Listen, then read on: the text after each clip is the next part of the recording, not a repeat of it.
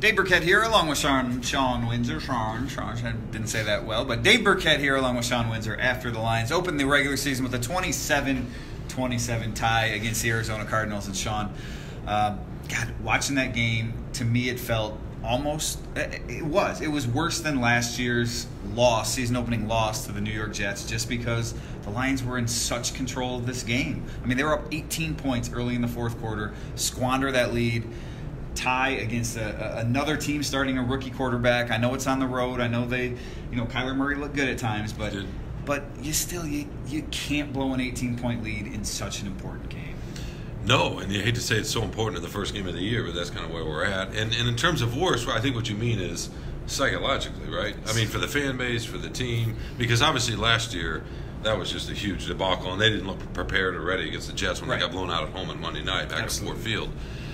That's what maybe made this a little tougher, because for stretches of the game, they looked nothing like they did a year ago. I mean, they actually looked sort of free and easy a little bit offensively. They looked like they had some explosiveness about them. The new offense was kind of humming along. T.J. Hawkinson sets a record for all time, the best debut for a tight end in the history of the league, and you tie?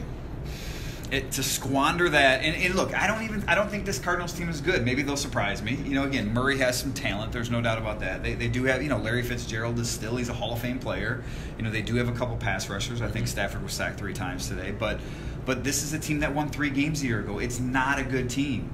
And like you said, look, the overall performance, it was much better than a year ago. But for a team that is coming off a 6-10 season, that doesn't have much margin for error to begin with, to lose to a team like the Cardinals on the road in a game that you should have run away with.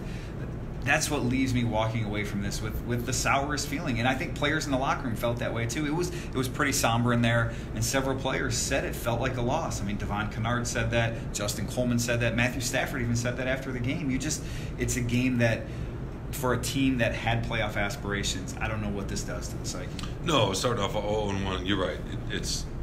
We'll see next week, right, when they come back against who knows, a relatively good Three good teams coming up now, right. Chargers, Chiefs, and Eagles. Right. They all scored more than 30 in their first game.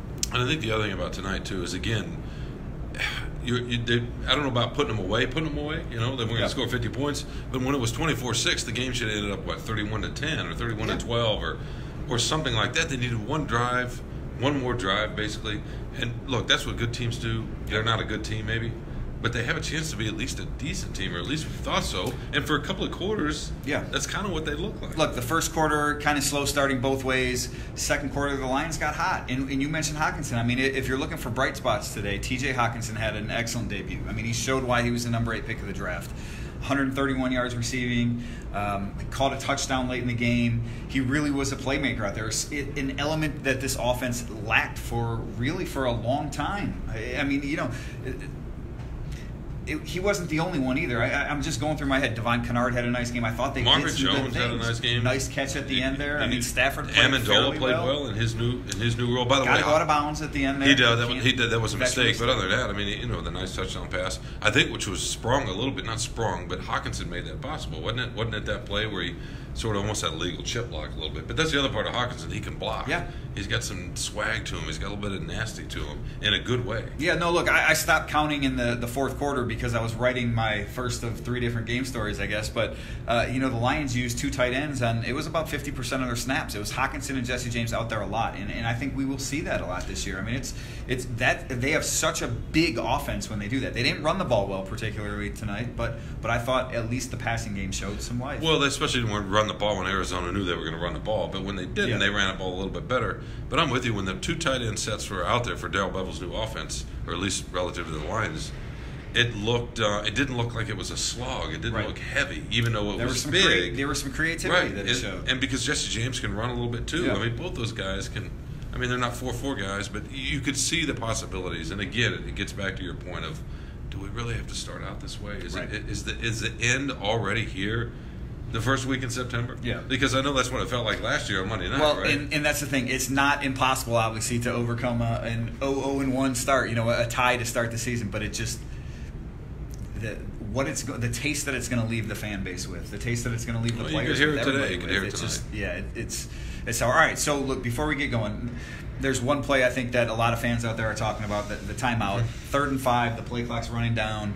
About 2 minutes 30 some seconds, something like that. A little over 2:40. But if they complete the pass, they win the game. Essentially, they can probably run the timeout. Yeah, they can probably run the timeout. Matthew Stafford steps up to the line. There's a second on the play clock. Maybe he gets a snap off. Throws complete to J.D. McKissick. The Lions call a timeout. Matt Patricia said after the game that he was the one calling the timeouts.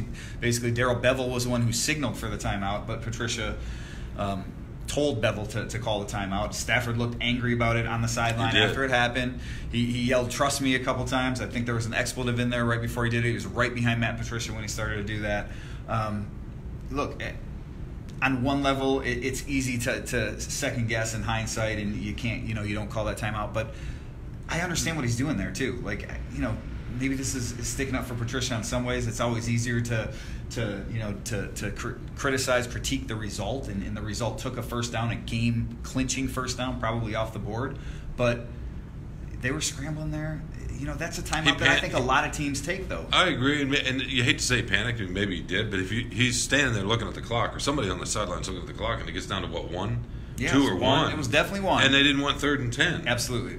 And, I mean, you're right, it is easy to criticize. Obviously, the game is over at that point, but I think, here's the thing, Dave, and correct me if I'm wrong here, but I think the reason that play is so painful is because to the Lion fan base, to y'all, it's just over and over and over. Maybe it's not that kind of timeout. Maybe it's something else. Yeah. But you don't even know where to rank this loss in terms of weird losses, painful losses. Sort of Exactly. There's so many of them. And I'm going to go out on a limb here and say I don't think the season's quite over. I felt that way last year Monday night. I don't know about you. No, I thought it was done. I did.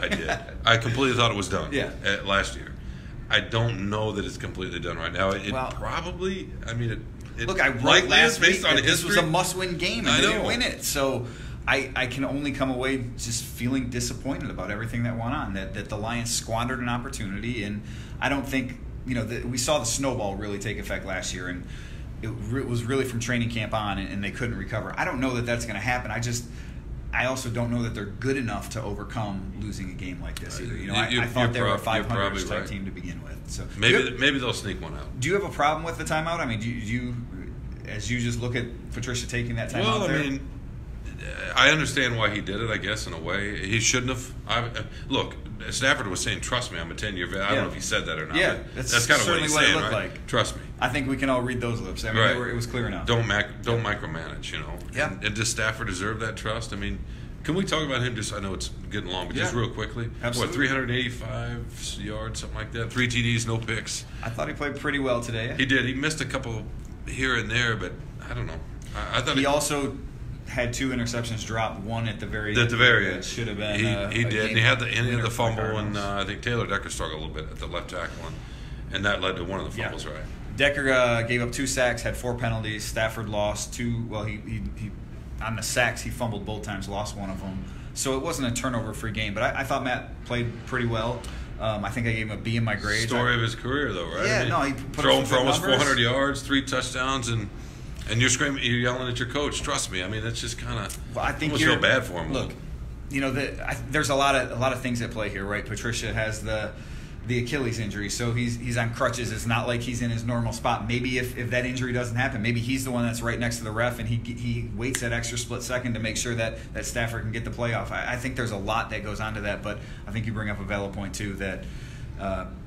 Maybe it is. Maybe you do have to trust your veteran quarterback in that situation not to take a delay of game penalty. We've seen Stafford do a lot of veteran type moves over the course of his career, getting plays off when somebody jumps off sides, throwing downfield, hard count. We saw a hard count tonight where it worked. Yeah, and he was angry at that when the officials didn't set the ball quick enough, and then he gets the hard count. He congratulates his lineman for staying in place, and so I think we've seen some of those savvy veteran moves out of Stafford. So maybe you're right. Maybe you do have to trust your quarterback there. I do understand though, as that play clock's ticking down, that.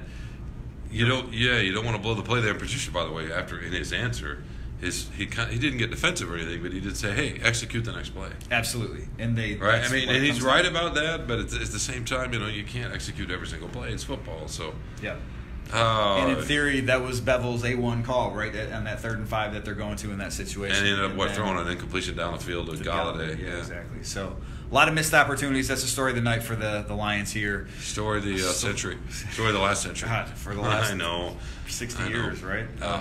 Well, one of these days it'll change, maybe. I don't know if we'll be around to see it or cover it, but who knows? Maybe the season isn't over. Next week, Los Angeles Chargers come to town. And like you said, tough game, pretty good team coming in. They really have 3 straight now. The Chargers, the Chiefs, and the Eagles on the road. Yeah, so it's not going to be an easy road here for the Lions, but can't have any more performances like they did tonight. 27-27 tie against the Arizona Cardinals in their season opener. For Shawn Windsor, I'm Dave Birkett, Freep.com.